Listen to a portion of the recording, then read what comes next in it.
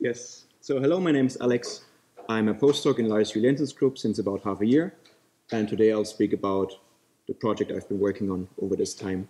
So it concerns the context of where scoring of co-occurring diseases and genes based on text mining the biomedical literature. So the diseases database is a disease that has been developed in our group over the last years. And it lists associations between diseases and genes, primarily extracted from text mining Medline abstracts. So it also integrates, to a lesser extent, expert-curated knowledge about such associations and genome-wide association studies. If you search the diseases database, you can do that for diseases and genes, and then, for instance, you find associations between diabetes and insulin. You also have a score for these associations based on text mining evidence. You can click on the row here, and what you will see is basically all the papers, all the abstracts that co-mention the two terms. So mention the disease and the gene, and this list is much longer than what I'm showing here. I also showed you that there is a score associated with each association here. And the way the score is computed is actually, so don't be scared by the math here, it's actually very simple. We first compute a co-occurrence count, where we just sum over all the abstracts, all the document and the corpus, and just count whether a given gene and disease co-occur in the document. If they do, we add a WA, so that's just a constant weight, a constant term here. If they even appear in the same sentence, we want to give this additional weight, so we add this WS score here. So this is just a count for the association between the two, and afterwards, based on that, we compute a score, which is just the raw count, weighted to the power of alpha, and then this is just the observed over expected ratio. And we do this not to, so this observed over expected ratio term is to not only find genes and diseases that are mentioned frequently, but also look at the statistics behind it, basically. So that's very simple. But if you look at this, you see that each sentence in each document is counted equally. So these are three examples of sentences that co-mention a disease and a gene. So the first one reads, Okihiro syndrome is caused by cell-4 mutations. That clearly talks about an association between the two. The second sentence, Gelsulin, a new marker for breast cancer. That's not really sure. So the sentence doesn't really, only hints at possible association. And the third sentence, PTPN22 is not associated with Beckett's disease. So that actually clearly says that there is no association. While in the current scoring scheme, these are all counted equally. What we are working on now is to improve the scoring scheme in order to take these sentences into account and basically assign to each sentence a score of how likely we believe that it is actually talking about an association. So how does this work? In a very simple depiction here, we give it an input sentence, remove the gene name and the disease name, and then we are left with all the words that basically link them. So is not associated with. What we do also is training a word embedding. So this word embedding, based on a model called fastText, maps each word to a high-dimensional vector of usually about 300 dimensions of real numbers. And these vectors are trained in an unsupervised manner and are supposed to put words that occur in similar contexts in the text together. So they are supposed to have similar vectors.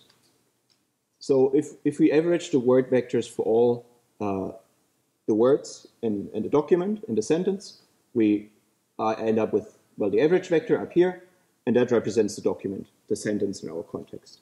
And on top of that, we can just train a very simple logistic regression model to find the probability that the sentence actually talks about an association between disease and gene. And then this is a supervised learning model we can train and then use in a subsequent scoring. So what we would expect to come out of this model is higher scores for the first sentence, where we have a clear association stated, while somewhat medium scores for sentences that are not really, that may be talking about an association or not definitely talking about one, while we expect to have low scores for those sentences where there's clearly, that clearly negates the fact that there is an association here. In order to get this into the scoring model, we basically just need to to replace this term where we before had a constant score for each sentence. We now just use the score coming out of the previously trained supervised learning model, and then just sum over all the documents as we did before. So that's very simple. Of course, this could be extended in the future by, for instance, replacing this term here, which just is still a constant store for all the documents. This could also be made in a document specific manner. So that's something we could work on during the days, for instance. If we just compare this to this new scoring model that actually looks at the contents, so looks at the sentences, to the previous model that only uses constant scores, we see that we do a little bit better. The thing we did here is called distance supervision. So we didn't have a data set at the time that assigns negative or positive labels to sentences, which would need to be manually created. So that's why we used this distance supervision approach, where you only have a knowledge base of associations between genes and diseases in our case from the genetics home reference. And whenever you find a sentence that co-mentions a gene and disease that appears in the knowledge base, we just assume that this is a positive sentence. So this sentence talks about an association. Likewise for negatives.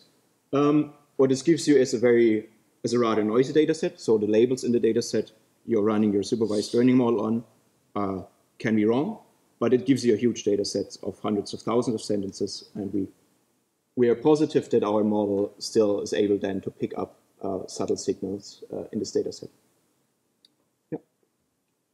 Yeah, so what we prepared for BLAH here is this COCO score implementation of the context-aware co-occurrence scoring scheme, which is available on GitHub as a Python library under the MIT license.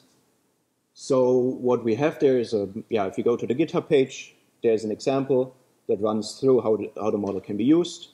We also have the supervised fast text model, so the model we trained on the disease gene associations from Medline abstracts, and also now PubMed Central Open Access articles subset. So these training and test set data are also linked there if you want to download them. Some ideas what we could work on together here is, well, using the scoring approach on other data sets that you bring to us, because, the idea is to make this library for scoring as good and as robust as possible. So input from everyone and just trying it out on additional data sets would definitely be of interest. And maybe trying to distinguish different types of interactions. So for instance, can we distinguish actually gene-disease associations where there's a biomarker relationship versus those where there's a genetic underlying mutation relationship between the two? Or can we even make the machine learning model underlying the scoring scheme better extended beyond sentences to paragraphs or even whole documents? So these are some of the things we could work on here. I would like to thank finally our group in Copenhagen. Lars and Rudolf have been working on this project so far. And the BLAH organizers for giving me the opportunity to speak here, and for organizing the workshop, and for the travel support.